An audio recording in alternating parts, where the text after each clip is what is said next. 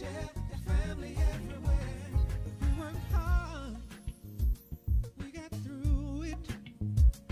We grow stronger every day, cause we can't lose. We give and we pray, cause we're so thankful. In spite of all that we've gone through, we give him praise. Oh, DuPage Nation, DuPage Nation. Small enough to care, large enough to share, and family everywhere.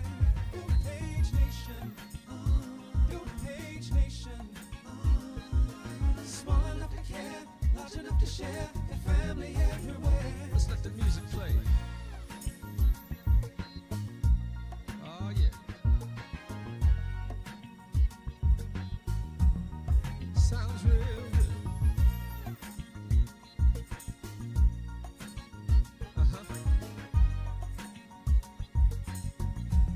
Let's take it to church.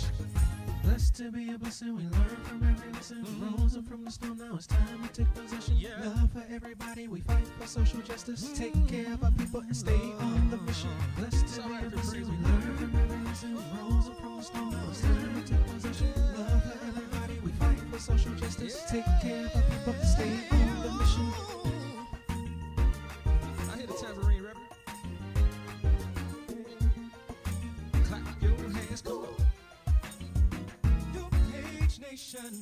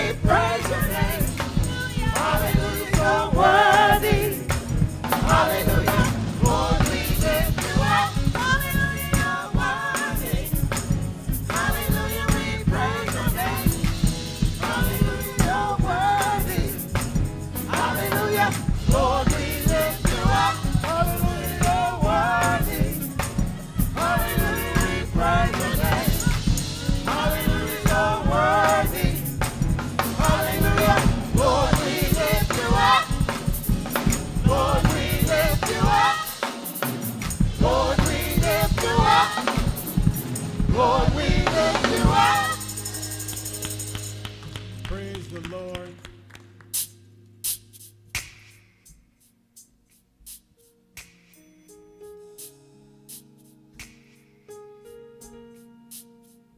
It's prayer time. Settle ourselves. Close our eyes, still our hearts.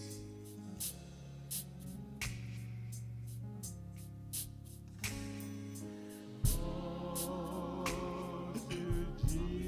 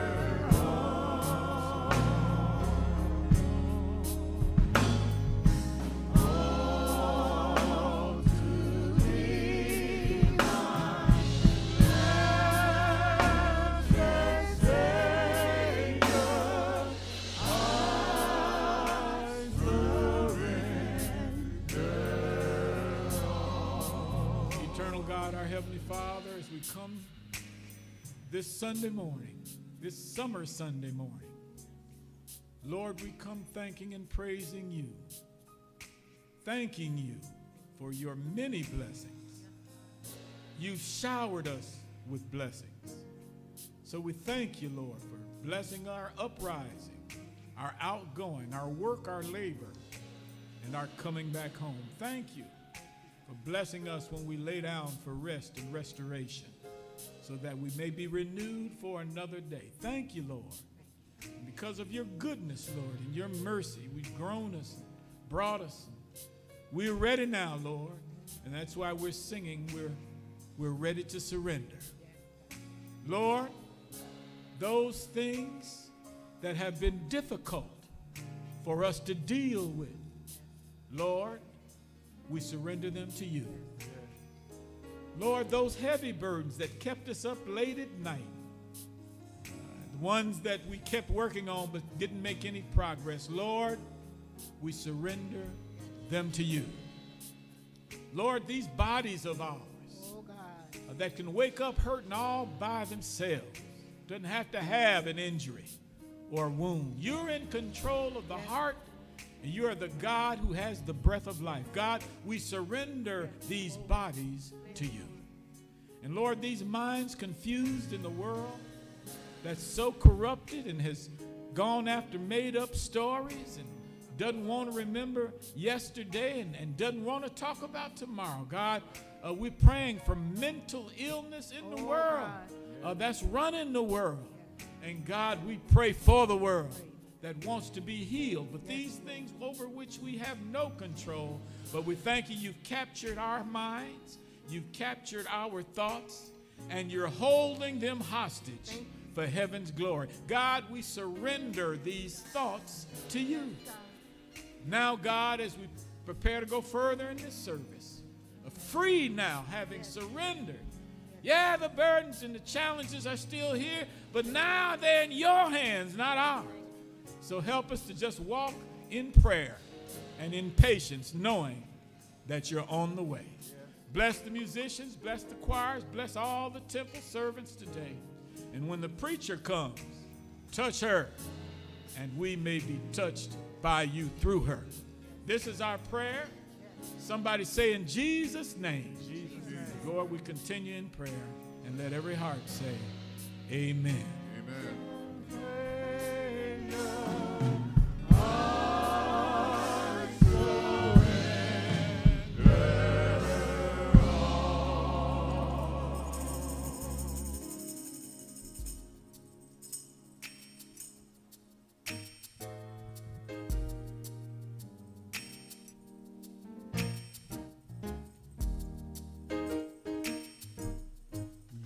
Grace and mercy brought me through. I'm living this moment because of you, and I want to thank you and praise you too.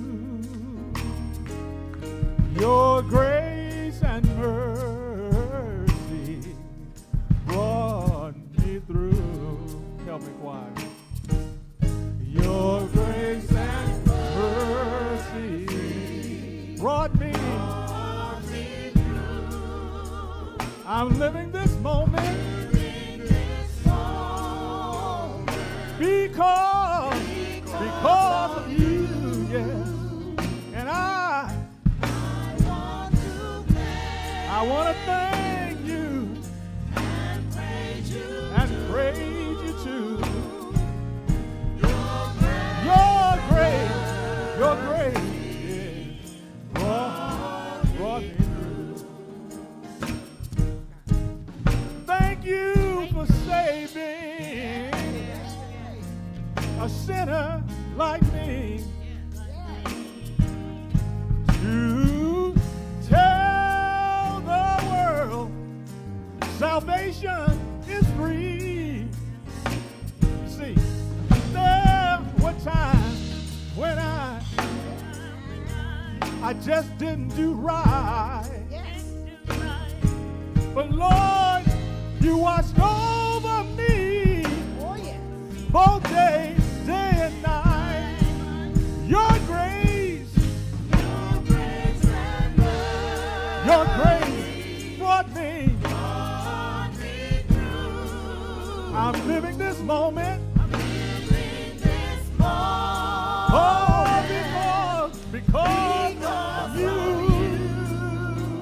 And I wanna thank you and praise you too. Your grace and your mercy brought me through. Justice demanded that I should die. But grace and mercy said, oh no, we've already paid the price. You see, I once was lost, but thank God, now I see. It was because grace and mercy came along and rescued me. Oh, your grace and mercy brought me. Yes, it did. I'm living this moment. Oh, yes, I am. Because of you. Lord, I just wanna thank you. Thank you, Jesus. Praise you too. Your grace.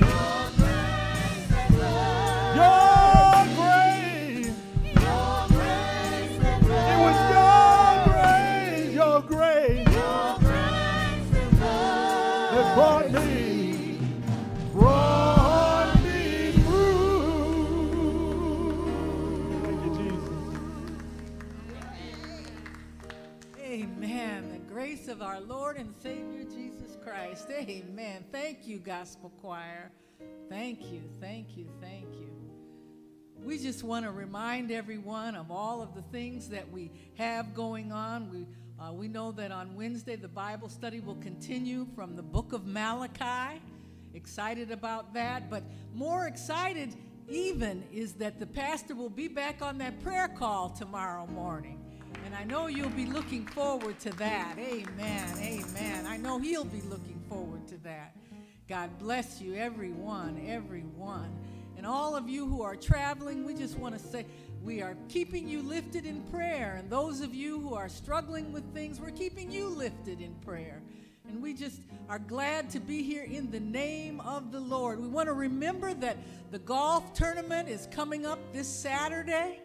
And there is information on the church website, Golf for Life. We know that we have many golfers in the church, those who love playing golf. And so we know you will look for that information. Amen, amen, amen. Do we have visitors with us today? We want to just welcome you as we always do. The choir will help us sing our song of welcome.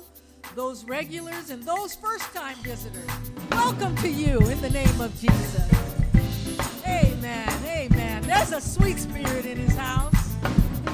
Yes, there is. There's a sweet, sweet spirit in this place. Don't you feel it?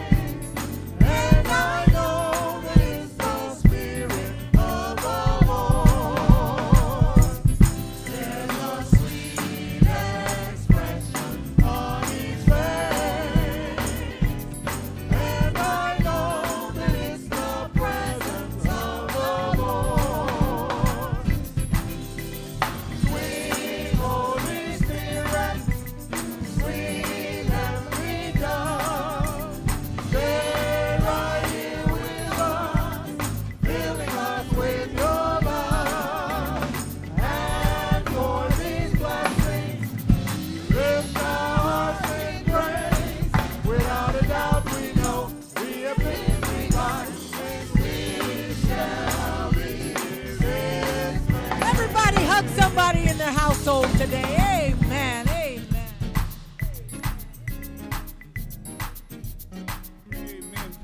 Lord, everybody. God bless you and thank you.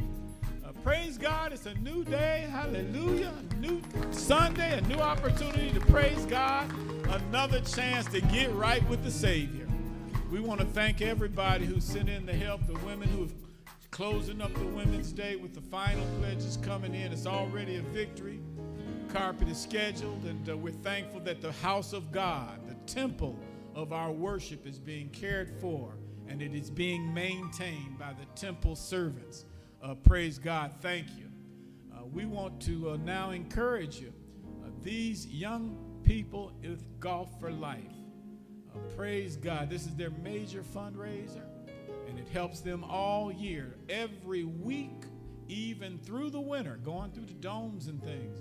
Young people who are getting an exposure, you know, that otherwise would they never get, and what a benefit learning the benefits, hallelujah, the things that golf can do for them personally and in their careers. Say amen, somebody. Amen. So we want to be in prayer for the ministry that continues.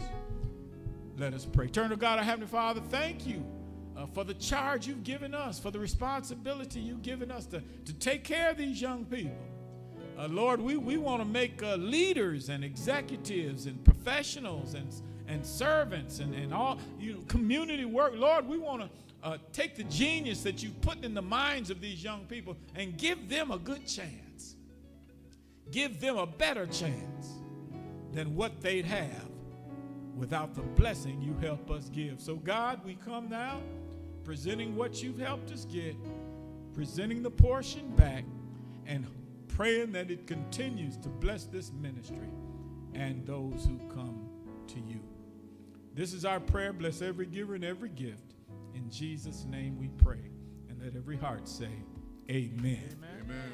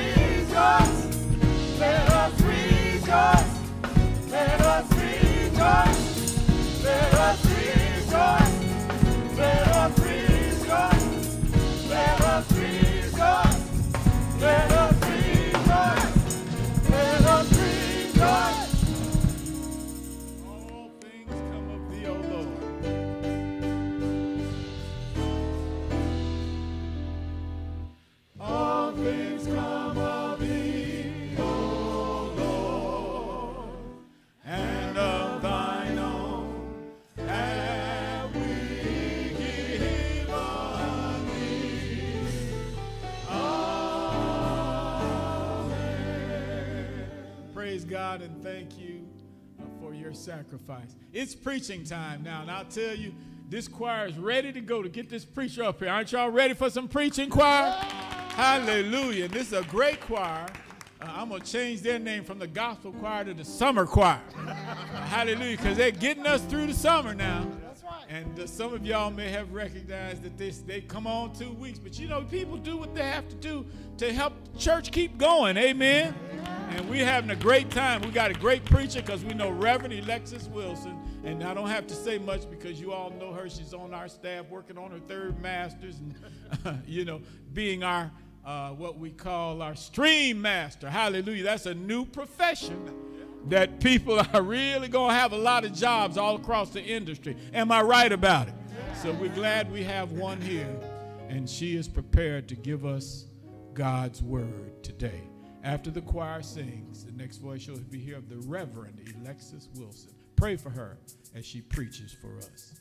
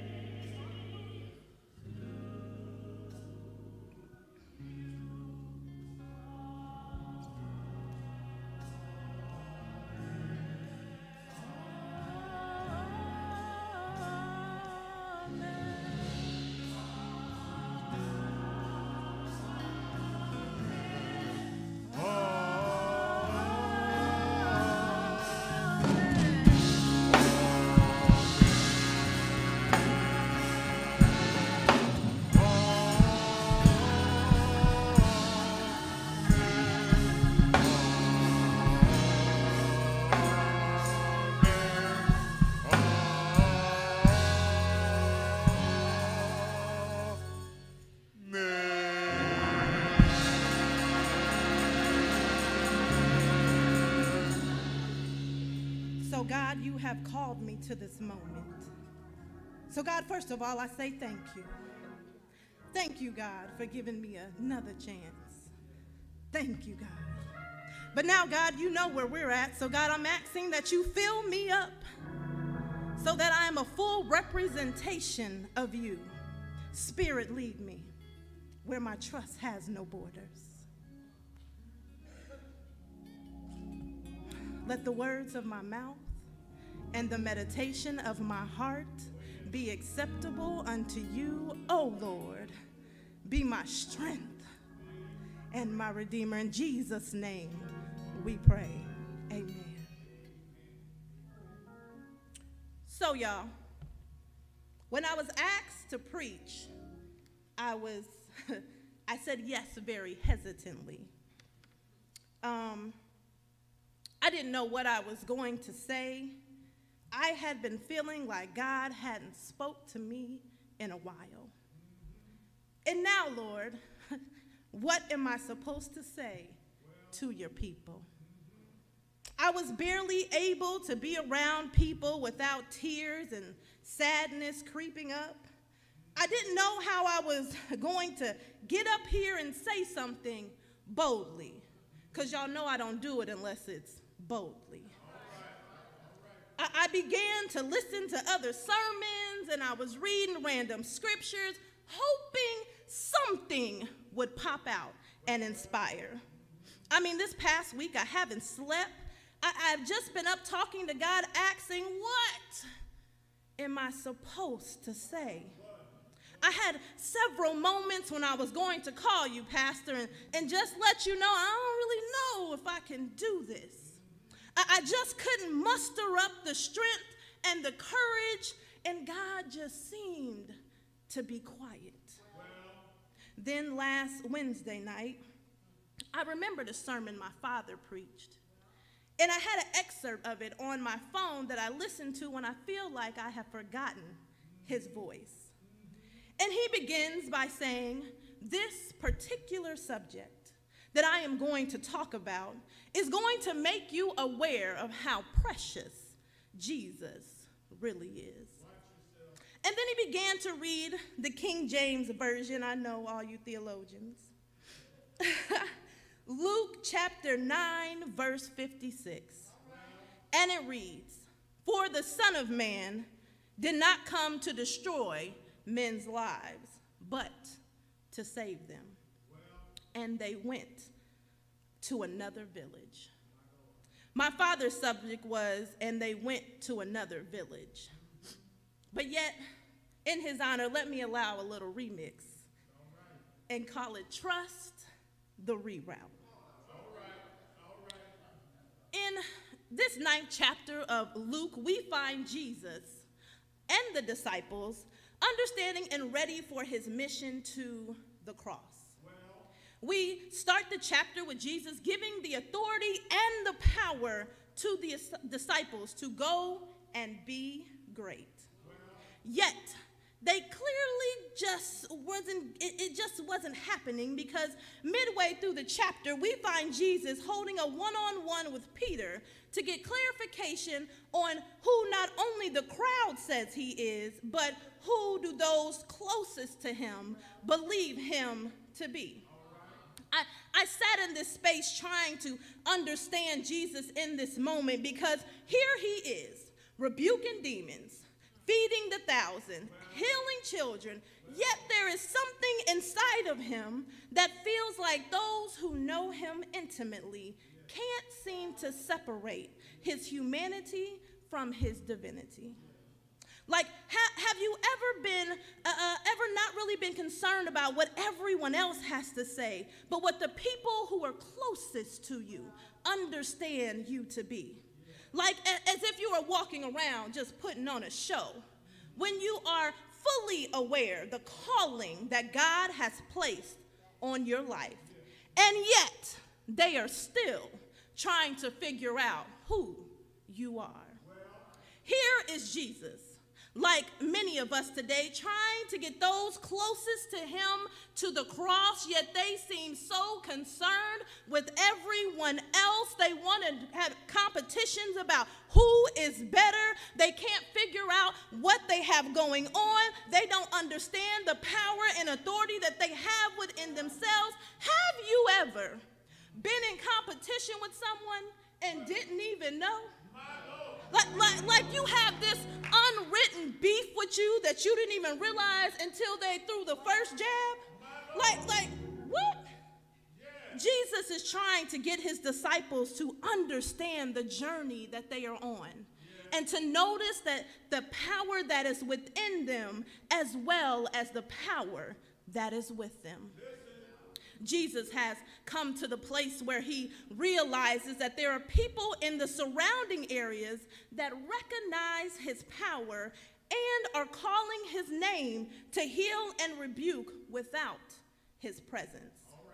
The disciples in this moment were the first set of haters, as they were being procrastinators of progress and trying to stop the force that Jesus was.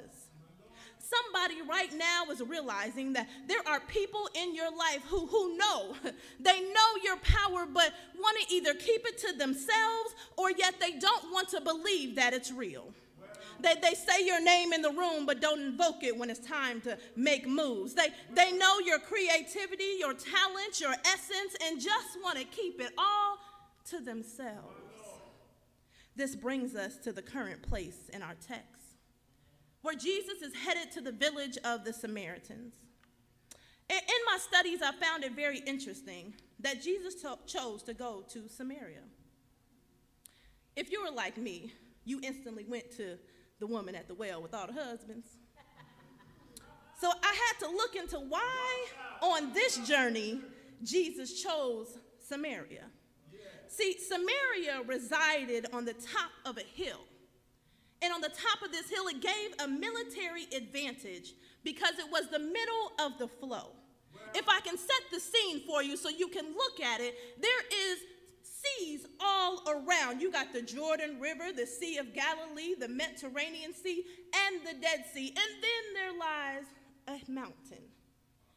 So when you look at the map in this high rising center in the middle of everything that flows, it only makes sense that Jesus would send some folks there to let them know he was coming. Yet we get to the place that when he gets there, he is rejected. Jesus, who spent the last of his days living out his calling, and here at the place where he had once been before, is rejected. Can you feel the pain and disappointment that had to swell up inside of him as he remembers his mission, and as it reads in the King James Version, he shows up not to destroy, but to save lives, and here he was rejected. I mean, life can reject you in ways that you have never imagined. Many of us has had to deal with situations, disappointments, health concerns, rejections, and well, life. I mean, has life hit you in a way that the sun rose, but it did not shine? That the sound of the birds chirping no longer brought delight, but was a painful reminder that it was a new day. That prayer was not an option, but there was nothing left to say. Have you ever felt so rejected in a place that you thought you were loved? There was no scripture that you could pull out, no book, no lecture series, or even the embrace that felt like pain. I don't know if it was just me, but has life ever hit you so hard that you thought you got up to dust your feet off, only to be ran over? And although you stood standing with a limp, somehow your legs get cut off. And now you are unstable without a crutch. Have you ever felt rejected? As if God has left, and so has your hope and your joy. That the ideal of being around people is a piercing reminder that everyone is being blessed but you. that you walk into rooms with smiling faces, yet there is a hole inside where joy has went to crawl inside. Have you ever felt the pain of disappointment? The disappointments of life that have left you bitter, angry, and hopeless because you just can't believe that this is life. Has life ever had you sitting in darkness while wearing a cloak of sunshine for those around you? This feeling that as long as they don't see your pain, maybe, just maybe, it would disappear. Has life ever hit you with rejection? Here, we find Jesus, who had just came to save the village, being pushed away and rejected. Now, I had to stop and think, Jesus, why did you go back to Samaria? And I think it's because he realized he had saved someone once before. So there has to be more to save. I have to think that Jesus, knowing the Samaritans and the Jews had some fundamental differences, had to believe that even in the midst of their difference, there would be light. But he is met with rejection. Now, if you know me, what I really like about this text is the disciples. Because disciples came ready and willing to bust some windows out some cars. There was this moment where they say, Lord, do you want me to call down the fire to release the power? And now the King James Version said it was James and John, but the NRSV says the disciples. So this leads me to believe that there was a team meeting in which they had a discussion on who was ready to jump, who was ready to run up and get done up. So you can tell it was intense because Jesus didn't give them a passive no thank you, but there was a rebuke and a correction that says, yea, know not what manner of spirit ye are. I can stand here today and tell you I know the feeling of the disciples. Here we have been rocking with this dude forever. I've been watching his power. I know what he's doing. And you got the nerve to say no? Yeah. You have the audacity to tell us no when we know the power that he has. But then it causes me to question the disciples and their understanding of who Jesus is. Many times we find ourselves as Christians being the disciples, following Jesus blindly, not having the faith that Jesus knows what he's doing. That we sit in a space of the disciples saying, I'll ride with you, God, I'm following you, God, but yet not really understanding the power of Jesus. I can understand the disciples wanting to defile the character of people, the need to lay hands in a non-spiritual way, the desire to pop off on someone. I know the feeling of the disciples. Here we are to save you, and again, you got the audacity to reject us. I remember pastor's words to me one day because sometimes I like to pop off. And what he said to me is, how is this beneficial to the kingdom? How does calling fire down on people we are called to save beneficial to the kingdom? How is slaying or dejecting or defiling a character to people we are called to save helpful to the kingdom? How is snapping off, popping off, cussing out going to be beneficial to the kingdom? I understand the disciples. I understand how they felt as Jesus says, just calm down. Here, we have finally reached our key verse, and it says, they went to another village. Church, I have found that there is something in the moments of rejection that brings out the power of God's reroute. That we have a tendency to believe that life is supposed to go one way, and God will reroute our destination. See, I can imagine that Jesus knew he had a place in Samaria. Oh, girl with all the husbands, we know she had a big house. Or maybe someone from the crowds had heard his name and recognized him, so he was aware that he would be the place that they would finally get to rest. Jesus. Jesus. I understand you think this is the job, the relationship, the final health report, the next step to your journey, and God uses the rejection in this situation to reroute you. Somebody needs to hear today that there is power in the reroute. That just when you feel like you are alone like Naomi, just when you feel like you got to go back to your mama's house, there is a Ruth in the journey with you. That just when you find yourself in the pit, busted and disgusted like Joseph, there is a reroute to the kingdom. And just when you are trying to fulfill the promise without God, God will remind you that she is the creator of all things like Sarah.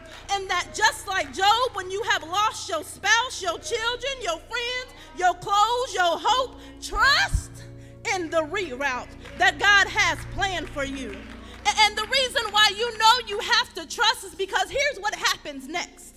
Once they were rejected, the next verse goes to say, Jesus no longer had to look for a place to rest. The place came to him.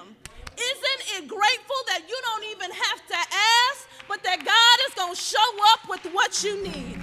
Isn't it wonderful that you don't have to worry about what the reroute is going to look like, but you know that God is going to make it happen? Oh, isn't it your shout when you don't know what it seems like, what it's going to be like, or even how it's going to feel, but you know that God is in the reroute, that all Jesus had to do was state his need. Have you stated your need to Jesus? Have you let Jesus know what you needed? Can you call on Jesus, say, here is what I want? Not in Jesus' name later, but when you began with Jesus, me and you are going to journey. God, whatever you have for me, Lord, I surrender it all. All to you I surrender. So that when you know that it is time to release, that no rejection, no disappointment, no pain, no hurt can come against you, because God has a reroute and a plan for you.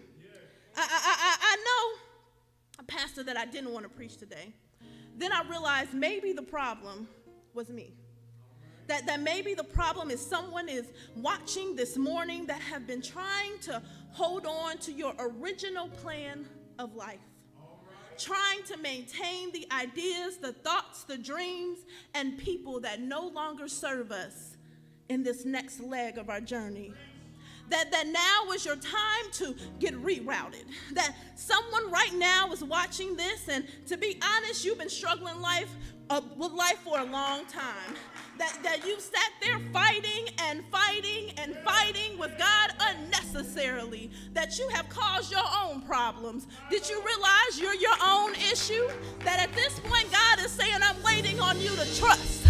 Trust the reroute. Trust the direction I'm going to take you in. Trust that even in the midst, just like your GPS, when you make the wrong turn, that I got something for you. That God has something for you that you don't even know is coming. All you have to do is ask.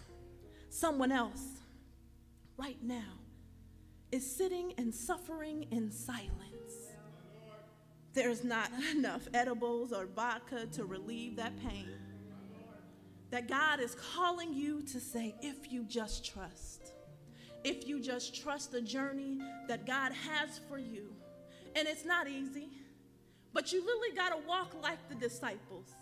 Not knowing where you're going, not knowing how you're going to get there. As Jesus told them early in the game, just come on. Don't bring nothing, just your body. And maybe today God is just saying, if you just bring your body, all I need is your body. All I need is your heart. All I need is your soul. All I need is for you to let go of what you think it's supposed to look like and trust that what I have planned for you is much greater than anything you can think and or imagine. Trust the reroute. Someone hasn't prayed since the pandemic started. Someone felt like being in the building was the only connection that you had to God. That the only way that God is moving is if you sit at this altar. So someone is watching and you're doing this strictly out of routine. That there's no relationship. You just know that your mother knew, your grandmother knew, and the people before you said that you were supposed to go to church. But can I ask you to have a relationship?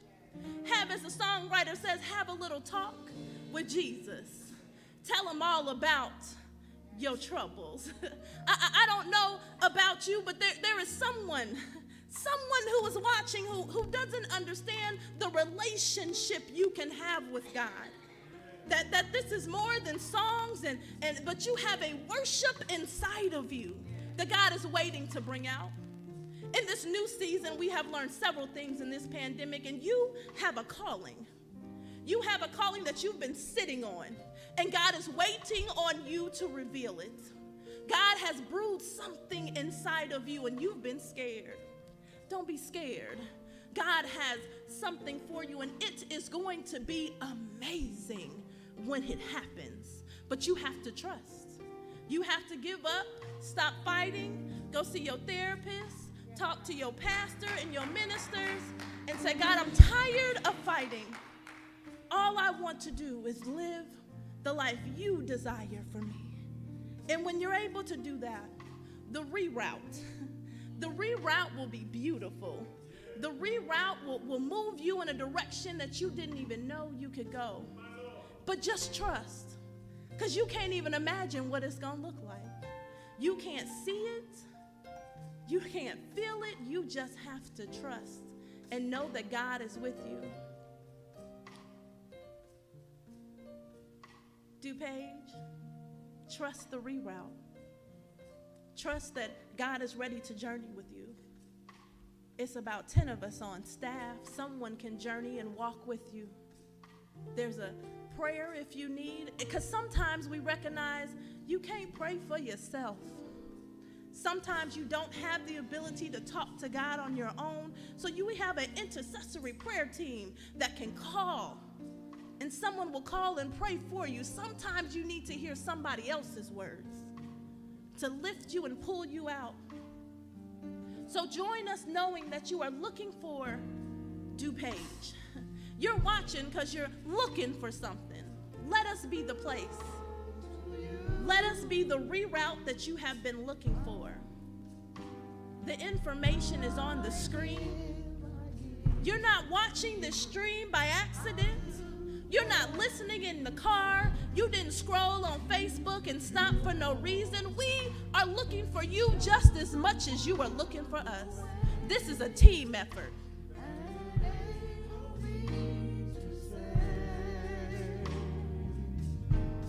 Somebody else is like the disciples. You've been rocking with God. You've been rocking with the church. But you have yet built a relationship with God. And God is saying, I need you to come to me. This building we ain't even been in. So I'm looking for you to come and build a relationship with me. And in that, you'll connect with people who have the ability to do what you need to do. And then maybe you were like me, and you just need prayer. That sometimes the rejection hurts, and you need someone to just say a prayer.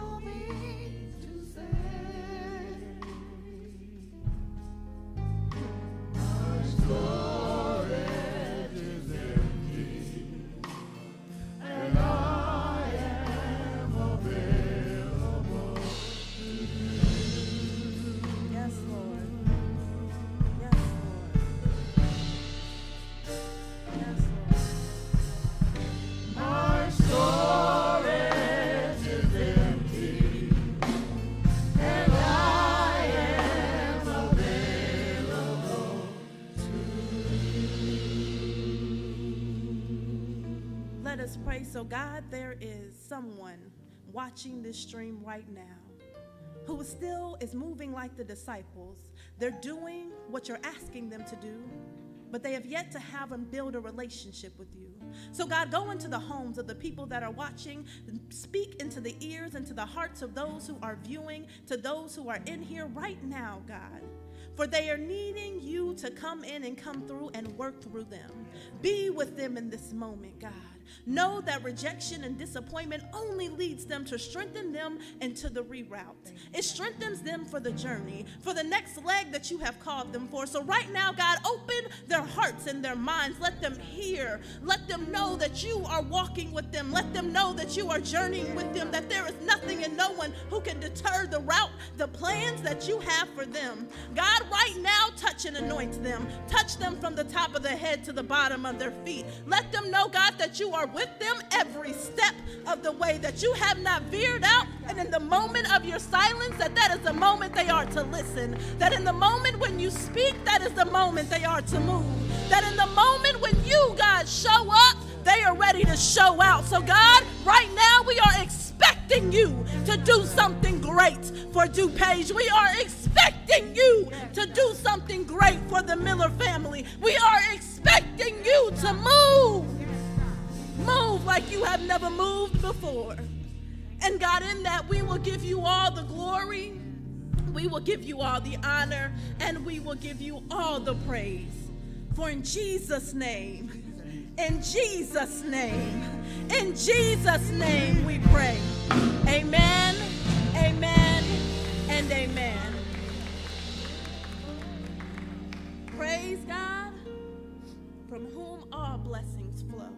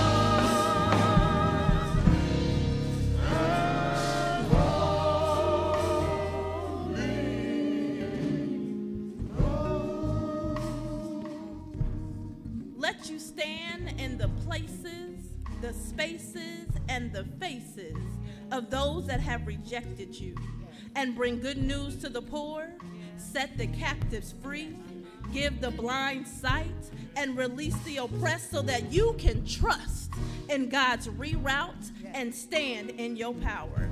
In Jesus' name, amen,